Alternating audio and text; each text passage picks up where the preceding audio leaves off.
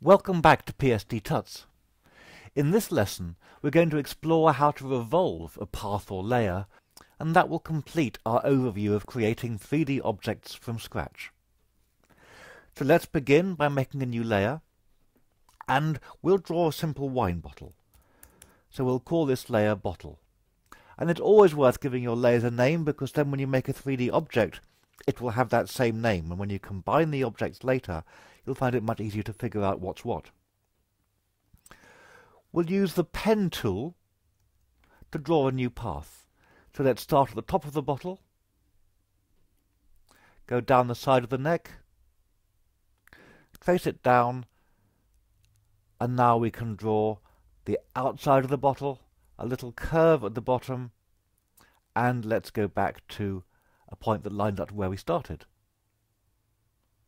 Now, we might think that's enough.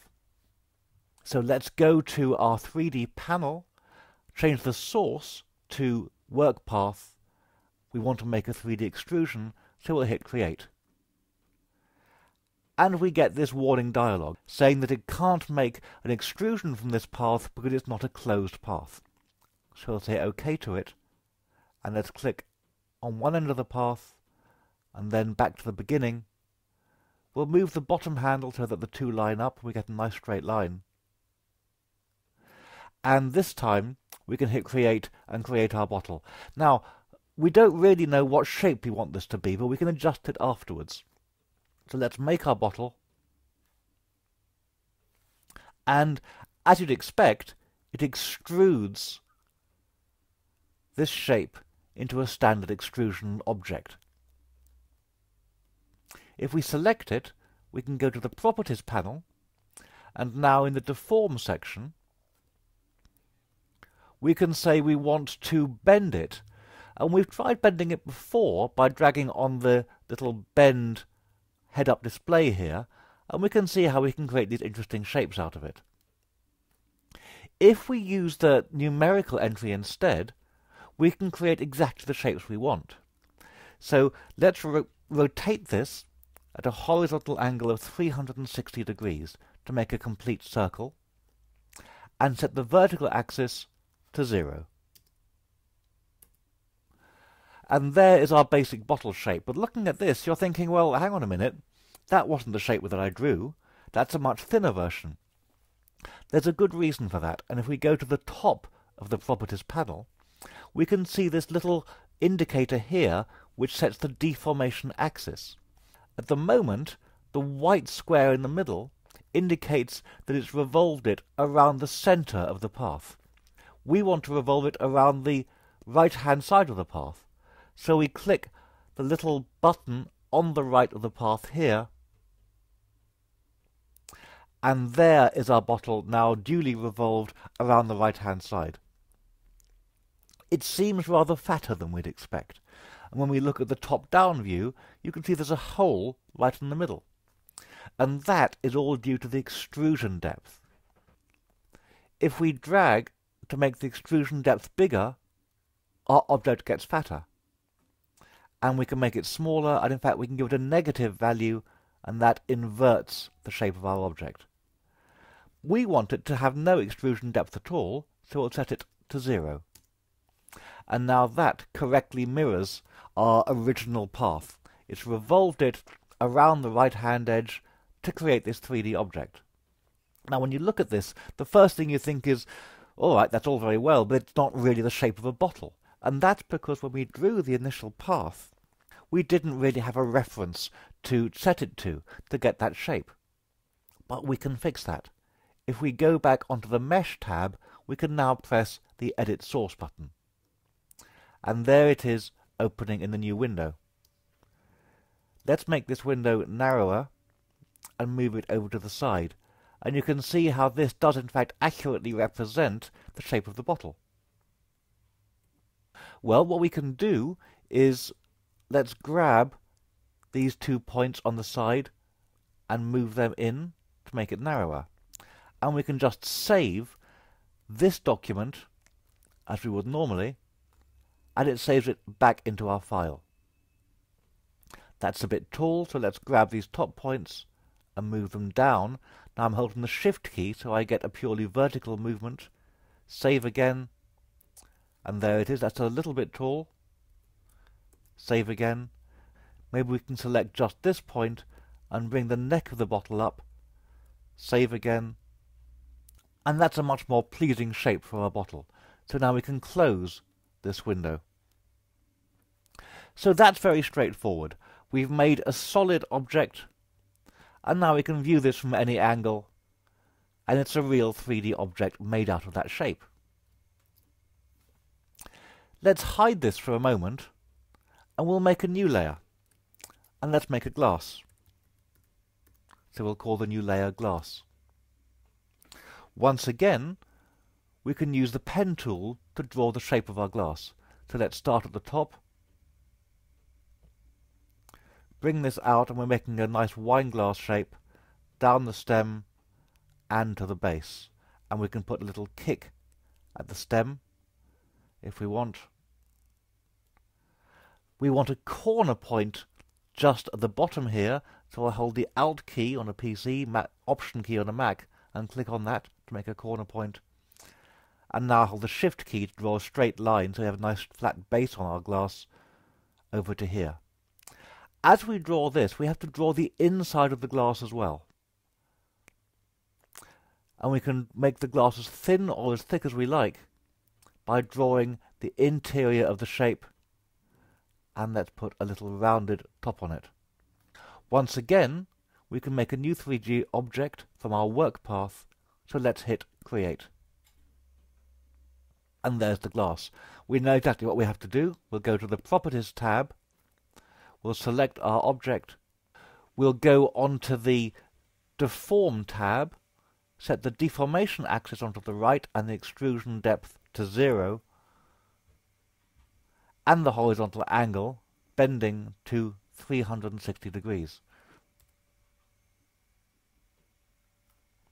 And there's the glass. And that's looking quite good. Once again, if we're not sure about this glass, well, we can go through and we can go back to our mesh and we can edit the shape of it. And I find it's always best to get some kind of rough idea from the path into a 3D object first, and then you can always edit the shape afterwards to make it exactly the shape that you want. It's very hard when looking at just the path to imagine exactly how it's going to work as a 3D object, but we don't need to do that because we can shape it as we go along. And there it is. And when we take this object and we look down on the top of it, you can see, yep, that really is our hollow glass. And we've made that in just a couple of minutes directly in Photoshop. Now, so far we've made two objects. We've made them both from paths. But you don't need to use a path. You can make it from a selection as well. Let's try doing that. We'll hide our glass, and let's make a new layer. We'll make a table for these things to stand on. New layer and table. So let's switch to the brush tool and let's start to draw the table. We can do this very simply. We'll press the brush, hold the Shift key to draw a straight line, and now as we drag, we get a straight line going across the surface. Let's add another line on top of this. So dab with the brush, hold the Shift key to draw it across, and maybe an extra small reveal on top. And that will give us a little bit of shape to the edge of our table. This time we're not working from a path, so we can't use work path as our source.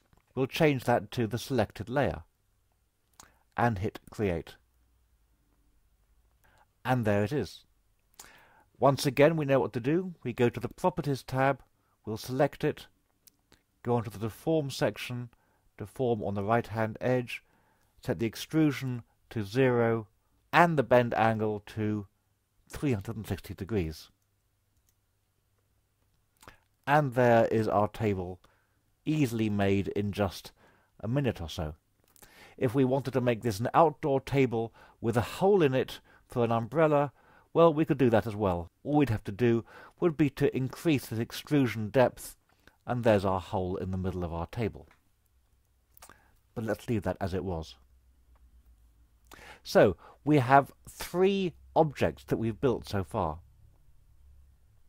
We've got the table, the glass, and the bottle. Let's now see what happens when we put them all together. We can select them by holding the Shift key down and selecting the next object, and the Shift key to select the next object. And there are all 3 selected. And when we choose Merge 3D Layers, it puts them all together in a single scene. Now you can see it's done this in a rather strange way. The scales are all over the place, but more importantly, it's merged everything into one. And we can fix that quite simply by selecting each object in the scene. And you can see as we click on it, we're able to select each object independently. Let's start with the table. Forget the fact that the whole layer is named bottle, because when you merge layers together, Photoshop always gives the result the name of the bottommost layer. If we go onto the Properties panel, we can now look at the Mesh tab, and we can set the coordinates. So let's set the rotation angles to 0. So now we know our table is sitting flat on the ground.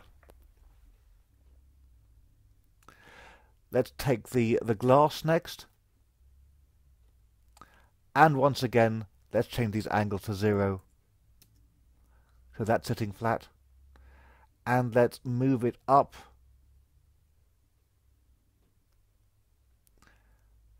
And let's bring that across a bit. It seems rather too big for our scene, so we can shrink it and bring it down again so it sits quite happily on that table. And with the bottle, we'll select it. On the coordinates we can see it's already sitting on the ground plane, but let's pick that up and move it across. Now we want to move the whole scene across, and when we move the scene it's important to make sure we don't have any of the objects selected. So in the 3D mode panel at the top here, we can choose this icon, and that allows us to pan the scene. And we can get that as we wanted. Let's just have it so we can see the edge of the table there. That's quite good. The glass clearly is much too big for the bottle, so let's select that and make that smaller. And we'll bring it down so it's just sitting on the table like this. And by dragging on the faces, we're able to slide it forwards, and let's move it over to the right here so that it's sitting just in front of that bottle. Now, because we're working in 3 dimensions, it can be quite hard to see what we're doing, and that's where this secondary view comes in. This is a top-down view we're looking at the moment, and you can see that the glass is actually intersecting the bottle. And that's no good, so let's bring that forwards so it's clear of it, and you can see here it's now quite clear of that bottle. Slightly smaller, bring it down again, and that looks good. And if we want, we can now select the whole scene and pan the whole thing over, and that's quite a good viewing angle. We could even zoom in on it a little so we bring it closer to the camera. And there are all our objects. Because they're all in the same scene, they're effectively one single object. When we click on the Lighting tab at the top here, we can now move the light around, and you can see there the objects are casting their shadow on the table. When we bring the light onto this side, not only is the bottle casting its shadow onto the table, but the glass is also casting its shadow onto the bottle. So we can treat these very much as if they're a single object. We can work with the entire scene in one go.